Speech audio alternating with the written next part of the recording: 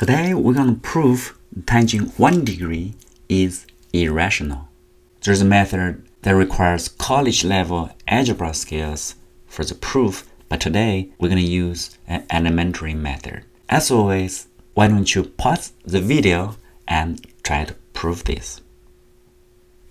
Now we're going to resort to proof by contradiction. The magic formula, that is the trig identity we're looking for, is the sum of tangent.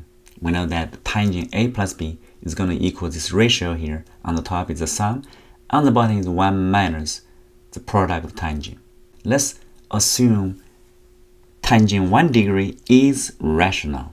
One fact we know about rational numbers is that they are closed under the operation of add, minus, times, and division. Now here, tangent 2 degree would be, according to the rule, is going to be rational, right?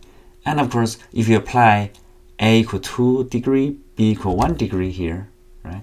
You're going to say tangent 3 is going to be this ratio here, and again, they are all rational.